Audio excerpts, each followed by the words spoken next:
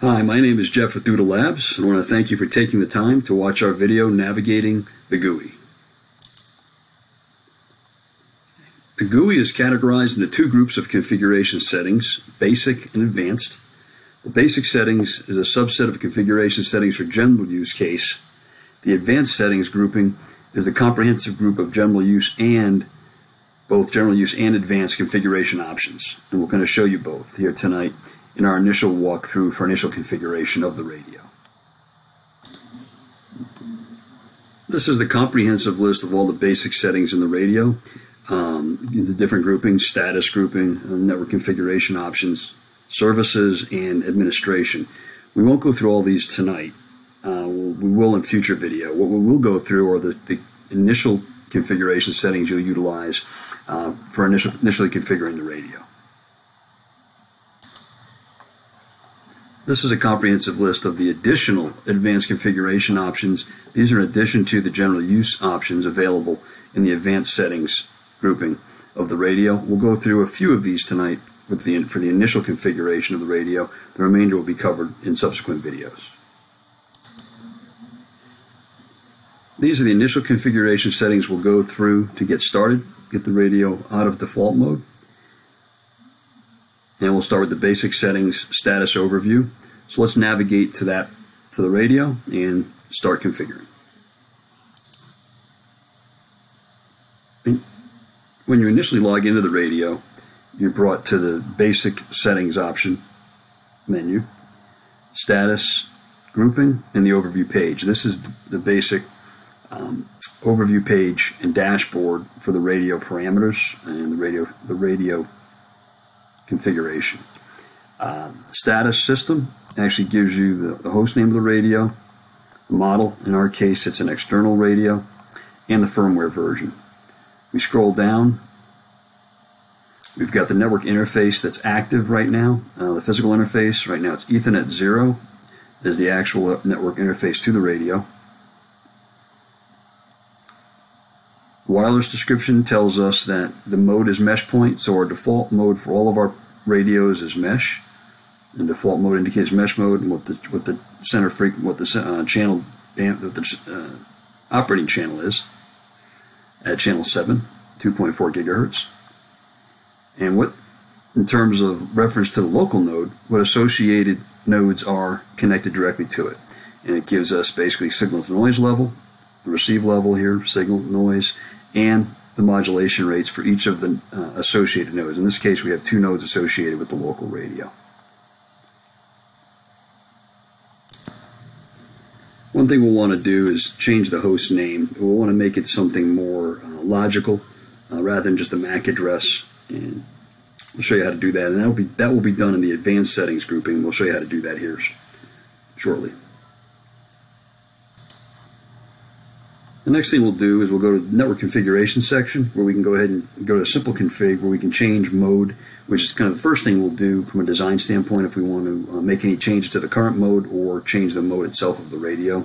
That's where it'll be done. So we'll navigate there.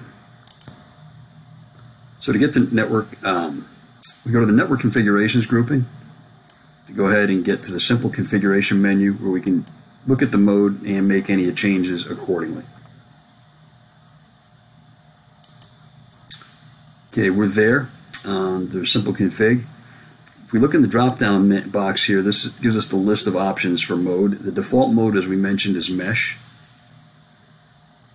Although the top menu item is WDS access point, that's not the configuration currently. It just happens to be the first menu option in the table. We are actually in mesh mode. Should we want to change to WDS access point and WDS client mode for star topology configuration or point-to-point setup, we would do this. We would set each of the radios here to the appropriate configuration option. Or if we just want to make changes to the current mesh topology, we could do this here as well. And if we want to change the mesh ID, password, we can look here. We can set up the channel band, the center frequency, and also make changes to the channel bandwidth. I prefer to make the changes to the radio in the wireless section, which we'll do next. But just to show you, this is the mode section of the simple configuration menu. Now to navigate to the wireless menu, where we can go ahead and make changes to the radio itself. Okay, we're in the wireless section. Overview, we can go ahead and go on edit to make changes. So this is where we can make changes to the mesh rider radio, WLAN 0 in the case of the external node, and the basic settings are as follows here.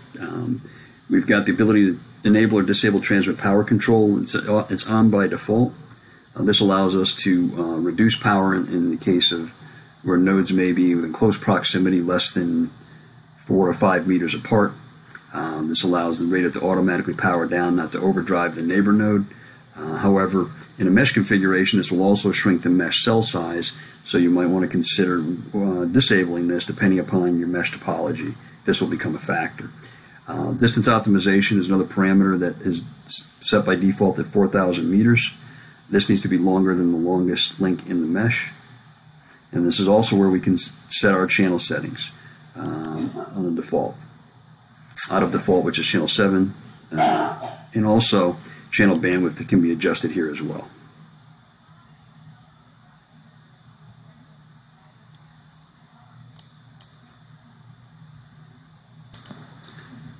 Additionally, we can set the country code from the generic government domain to whatever country we're in, the United States, or wherever the country code is for these devices being installed.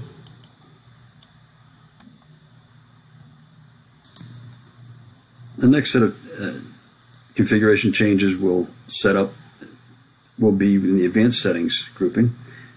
System, where we can change the host name.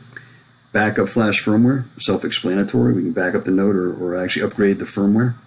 And then also in the network config, where we can talk about dynamic mesh, where we can actually add a license key to enhance the mesh performance, and then the mesh map. So to navigate to the advanced settings grouping, we click on advanced settings here, and it'll open up a new menu, a set of options. Now that we're in the advanced grouping, we can go down to system.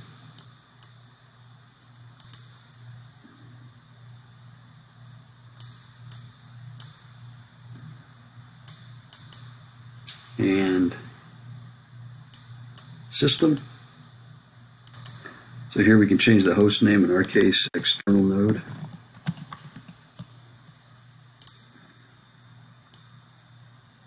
And we'll have to save and apply.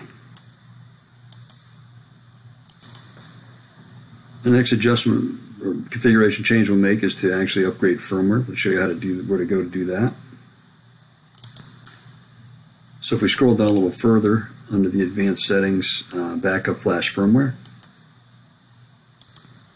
Okay, we've landed there. There's a few things we can do here. We can either, in addition to upgrading the firmware, we can actually generate archives or configurations, download the current configuration, or restore a save configuration to the same node. Also, we can in this page we can also perform a reset to defaults, factory default settings.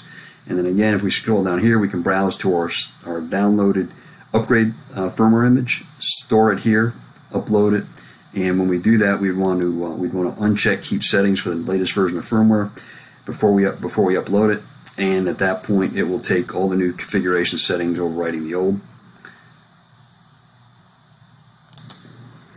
Now, as I mentioned, we have the option here to go and enable dynamic mesh. What that is, it's a mesh performance upgrade. It's a licensable feature. It's keyed, and we can upgrade our current mesh rider with dynamic mesh capability, which one of the features there is dual redundant streaming between nodes, which allows us to do zero packet loss roaming. So again, it's a license feature, and we can upgrade it with a license key here in the advanced settings section, which we'll go to now. So under network configuration is where we will find the dynamic mesh license upgrade option.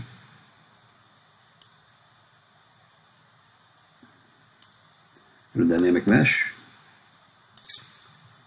Now that we're here, we can just go to the license section, and this is where we can load our key. This node actually already has a license on it, but should you have a new node, you could upgrade and browse to where you've stored your downloaded license key and configure this now to be a dynamic mesh enabled radio.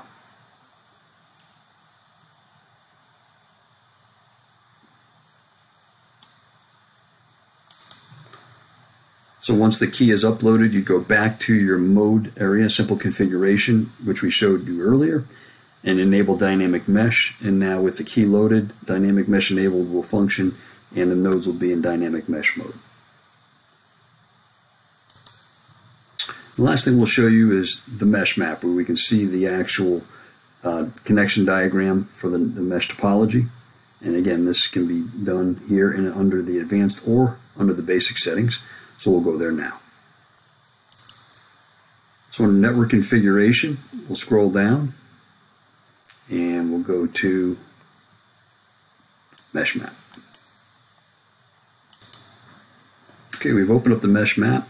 We kind of adjust the topology here, and it kind of shows you the wire diagram between the nodes. If we scroll over a particular circle, it'll tell you the node in particular. This is why we changed the node name or the host name to something more logical. So these actually have meaning and not just a MAC address. So that's the radio. And then if you go to an adjacent link, it'll give you the average RSSI value between the nodes. If you look down at the lower part of the screen here, you'll actually see the actual RSSI in each direction. So between the external radio and its neighbor, which happens to be the far wearable, we've got RSSIs indicated in both directions. So this is the function of the mesh map to give you an idea of the connection and the link quality between the connected nodes.